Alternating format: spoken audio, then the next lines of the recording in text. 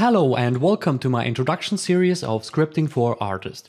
My name is Alexander Richter and today we want to have a look of how to create custom startups for your software. So what I mean with that? So mainly I mean to start your software in a specific version, set up scripts and plugins and additional paths, changing some configuration file like resolution especially in initialization and menu, and some additions like setting up your licenses. So let's dive right in. So we are currently in Maya, so we will use the batch files and batch commands.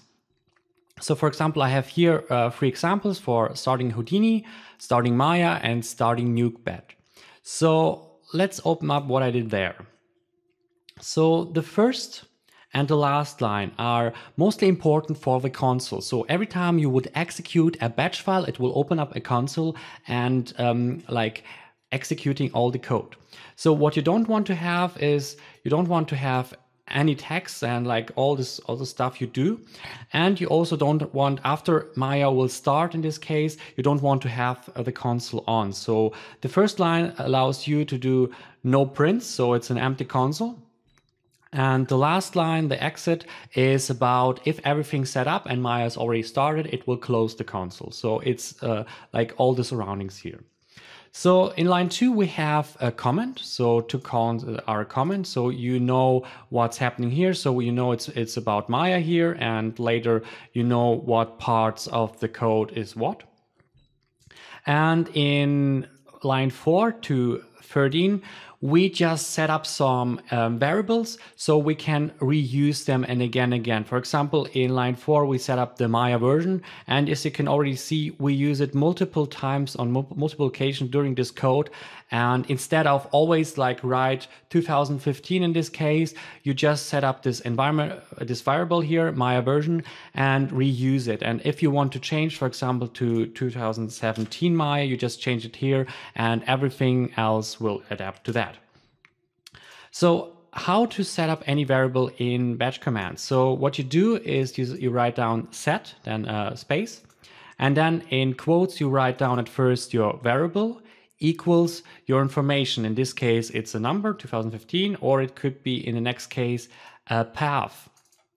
And here you can also see how you use already set up variables.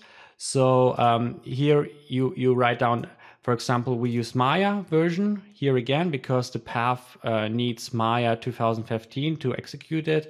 And it is this way how you use any variable in batch commands.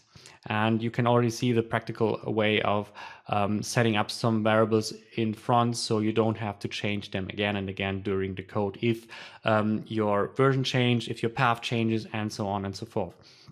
So starting with line 7, we set up some basic paths like where's the project root, where's the pipeline path, plugin path, image path, software path. So we have them there and use them to customize our Maya in this case. So starting with line 16, we start to manipulate Maya before it starts. So in this case, one environment variable used by Maya is Python path. It allows you everything which is part of the Python path can be used in Python. So you can use from and import. So for example, again, we do a set Python path, and then we already set the pipeline path, the software path, and so we can just write down a variable pipeline path and say, okay, Python path equals pipeline path. Be aware, because if you just write down Python path equals pipeline path, it will always overwrite. So if you do it 3 times, just the last time will count. So what you need to do is afterwards you need to use a semicolon, and then again use the Python path variable. So what you do is you say pipeline path and then semicolon, and then you add all the paths which are already part of Python path in this case. So you will just add to that instead, just overwrite. Be aware of that, because else you can destroy your structure in a way that Maya will not recognize some paths you maybe set up, or it's standard to know it. So next one is Maya plugin path, which is a custom Maya environment variable where it searches for plugins the same way as your plugin manager does.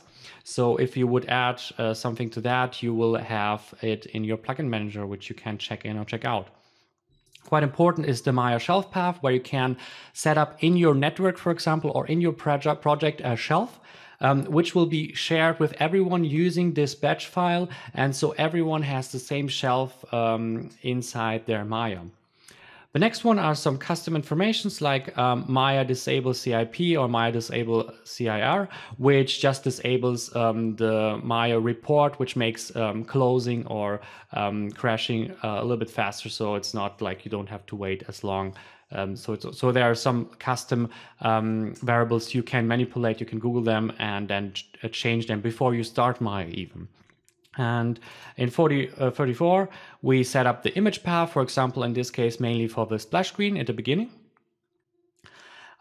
Here are some customizations for plugins. So in this case, we want to set up some renderers like Arnold or RenderMan, especially before Arnold was part of Maya, you need to set it up before.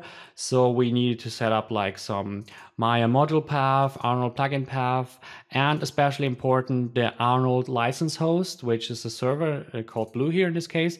It's quite important, especially if you don't want to install the license every time or copy it every time on every computer and just want to distribute it through the network in your project, in your team.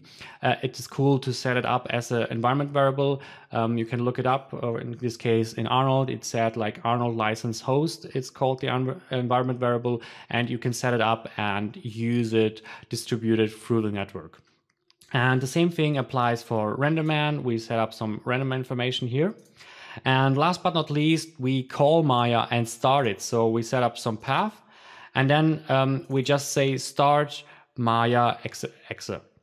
The only thing I do here is it makes a difference between starting Maya purely or starting Maya opening a file. So that's what this thing is about here. So, and the same thing applies, of course, for Nuke and Houdini. So as you can see, mostly it's the same code. Of course, it's less. Nuke can be guided like with less environment variables. In this case, we just do the echo and the exit, of course, again. And for example, these lines, again, are more for our setting up some paths we want to reuse. So, and starting from here, these are the interesting parts which changes Nuke.